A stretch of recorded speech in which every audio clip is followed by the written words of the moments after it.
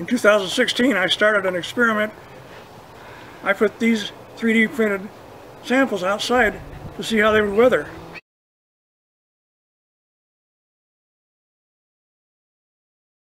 In the 5 years, a lot have changed with these samples, but I'm not changed a bit.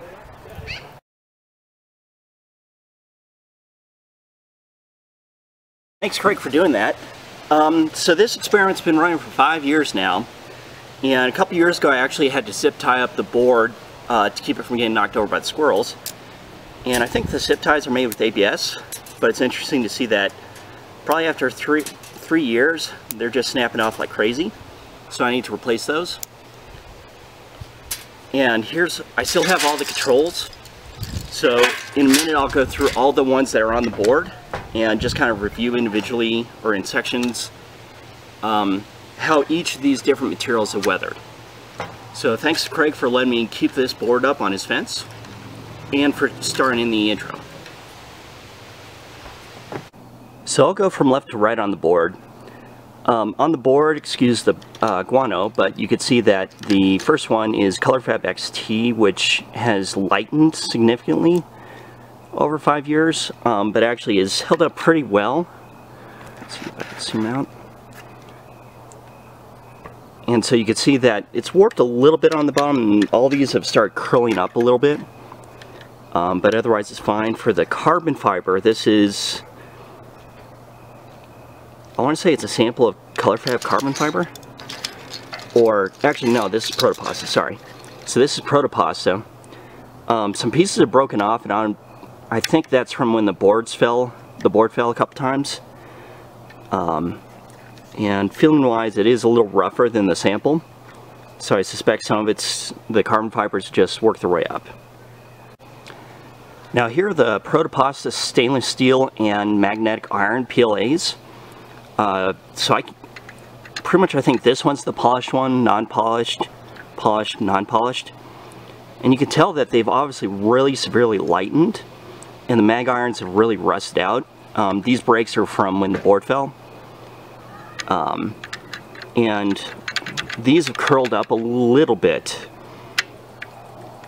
but from the control sample, which has been inside for 5 years, versus what's been outdoors in the Colorado weather, you can see that this still has a nice gray steel appearance, which is an interesting look. These two, the red one is ColorFabb Ngen and ColorFabb GlowFill. Now, after 5 years, the glow-in-the-dark material is pretty much gone. I haven't seen this glow in a few years now. This is definitely more brittle for the Ngen, and it did snap off when the board fell. And there's a little bit of light weathering on here that's a little more surface wear. So it just kind of highlights any imperfections from the original print. And this is peeled up a little bit, but not much. So for these three, this is ColorFabb BronzeFill and CopperFill. And I don't remember why I didn't put a polished section of CopperFill up, because here's a polished version, here's an unpolished one. And I think, yeah, this one's polished, or sanded.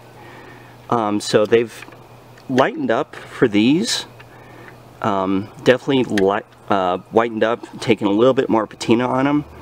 The CopperFill, some of this is guano that makes the streaking, but also the rest is, as it's gotten wet and it's come off these deck screws, it's oxidized a little bit, giving some color.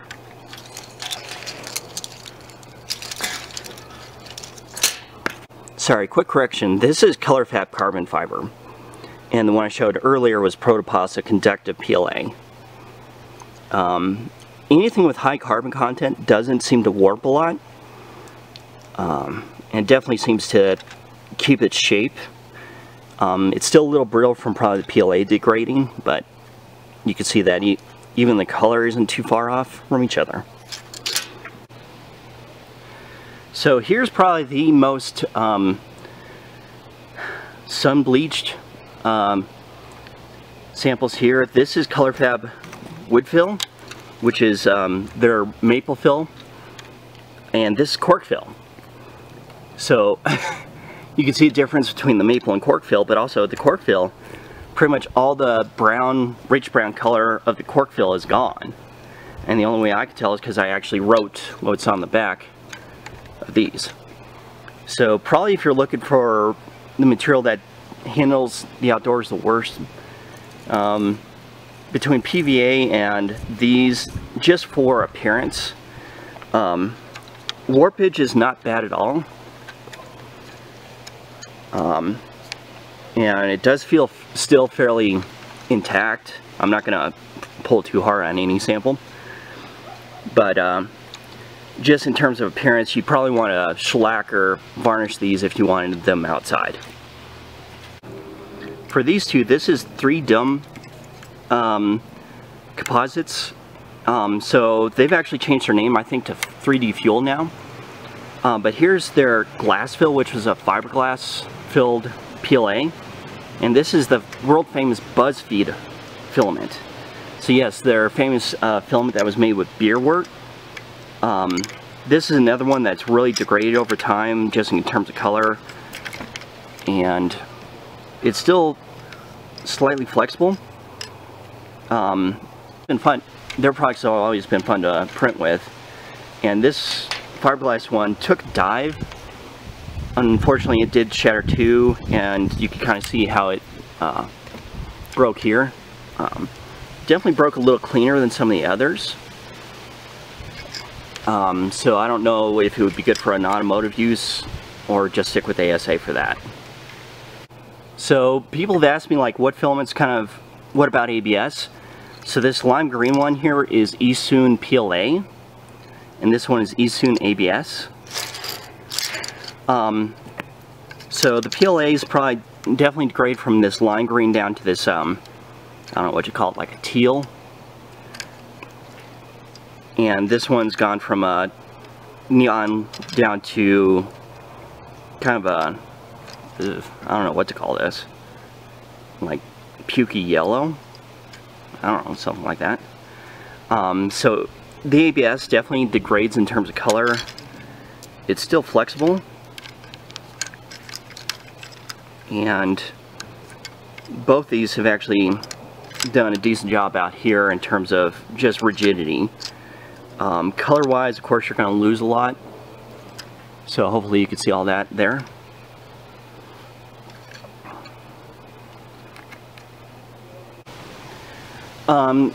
This is probably going to come up, but what about a hemp-based filaments? This is a prototype PETG hemp mix that I got from a friend on Facebook out in California. So as far as I could tell, it's definitely the PETG probably is degraded a lot. And you can see a little bit of flex and everything from the hemp in this, and I accidentally just snapped this when I was getting ready to film it. But this was a prototype blend of PETG hemp. Definitely low content, probably about 10% hemp fiber. I don't think I have any other hemp fibers on the board, but this was an experiment he sent me, so it's not the definitive version of his mix.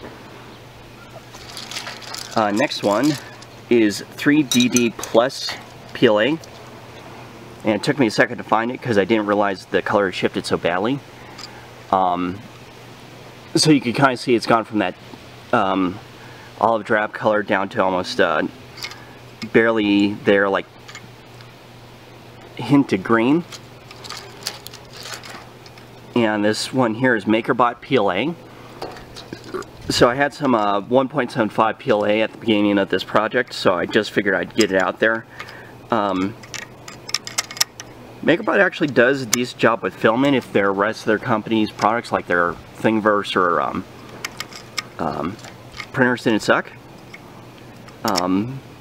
Minimal warping with this, but I pretty much just used up my PLA from MakerBot and got rid of it and moved on. So editing Stan here, I made a mistake. So looks like I apparently forgot to hit the wrong record button.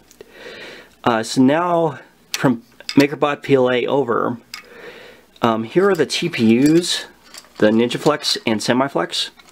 Green one is NinjaFlex, red one is SemiFlex. You can see that both of them have darkened up a lot. And in terms of flexibility, both these have the same flexibility as the originals. The green one here maybe has a couple little wear spots that either wore through from a bad spot in printing or just weathering. Red one has a little chip down here, but is as stiff as, well, actually this one's SemiFlex is slightly stiffer than the original, and the NinjaFlex feels just about the same.